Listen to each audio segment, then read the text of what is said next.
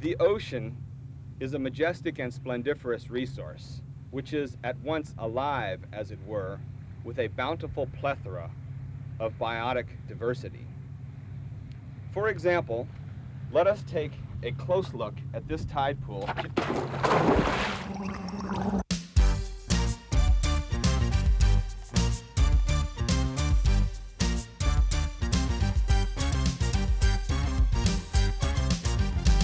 Now this is a video that may seem corny. It's about coral reef fish when they get horny. They feel it in their veins, they got it in their genes. On a full moon night, they're like sex machines.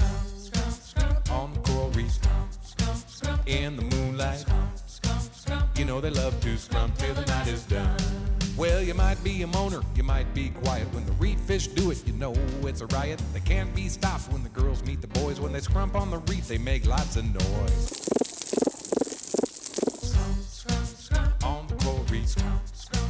In the moonlight, you know they love to scrump till the night is done.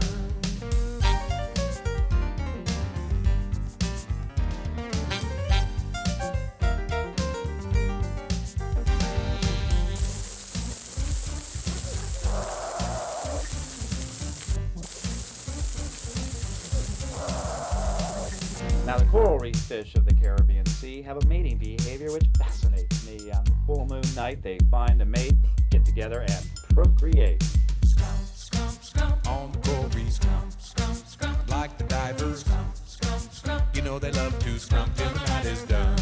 You can see it in the parrots with their great big hump. On the full moon night, you know they like to scrump. You can see it with your eyes, you can hear it with your ears. It's the next best thing to coral reefs and cold beers.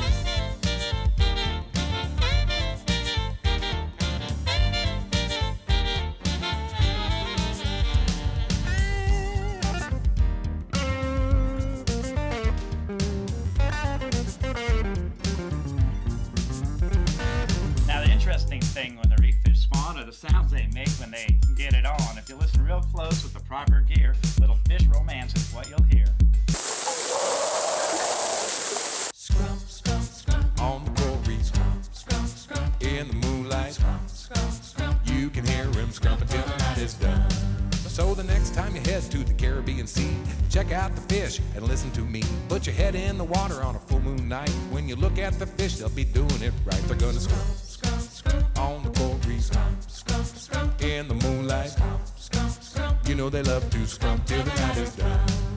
Scrump until the night is done. Scrump until the night is done.